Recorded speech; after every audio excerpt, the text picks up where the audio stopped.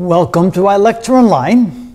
Now let's take a closer look at those three experiments.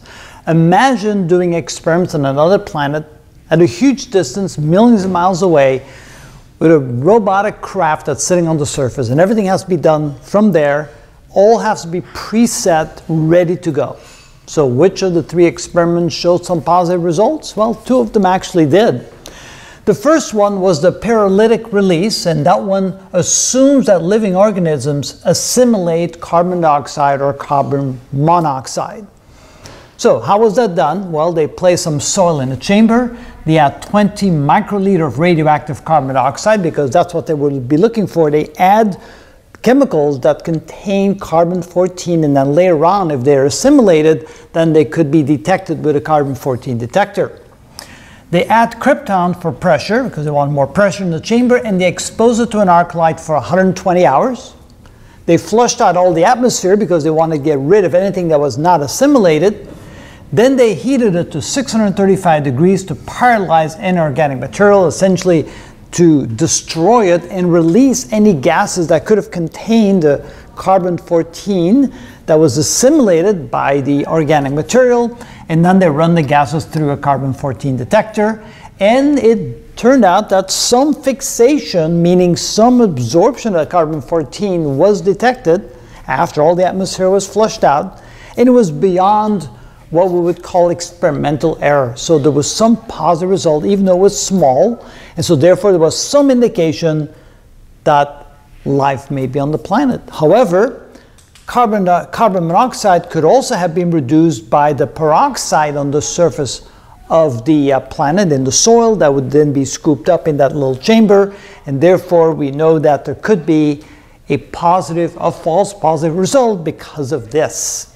Now, of course, they also wanted to make sure that they compared that to what the mass spectrometer would detect, and if it didn't detect any organic material, then of course any positive results here would be negated. And of course, we already know that the no organic material was found using the test with the mass spectrometer. The second test was the labeled release test, which measures the growth and metabolism. So if there was any sort of life on the planet and things were introduced to get it to go again. For example, there could be dormant life, but it's just waiting for something to occur, some water to appear, some organic material, some food to appear for it to kind of spring back to life. We know that that exists on the Earth. So they wanted to see what would happen. So again, they placed soil in a container. They dripped a combo of 7 nutrients, and of course these are the 7 nutrients. Some of them are amino acids, things that life would want in order to have some sort of metabolism. Then they test for carbon dioxide generation. And it turns out that these experiments had been very carefully done on a vast array of places on the Earth, in some very remote place like the Arctic and very dry deserts, to try to simulate similar conditions that would exist on Mars.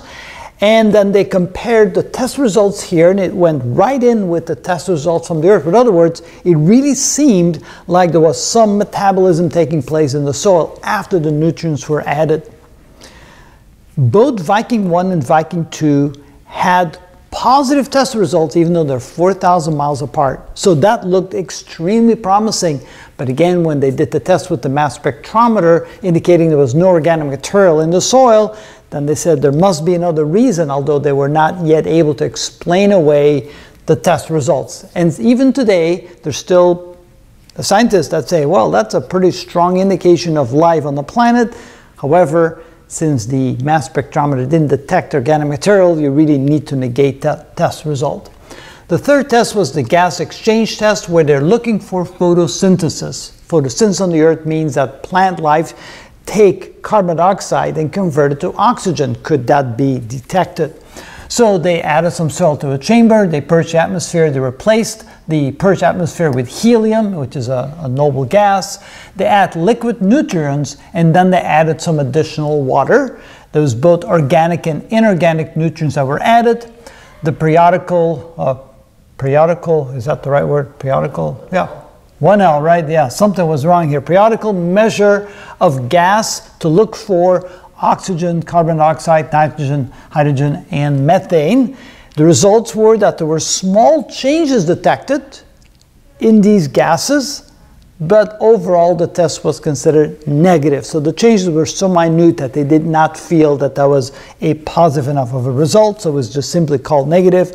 And then we did some simulations on the Earth with similar tests, and we found that those small changes could be explained away by other chemical reactions that could be reasonably expected on the surface of Mars.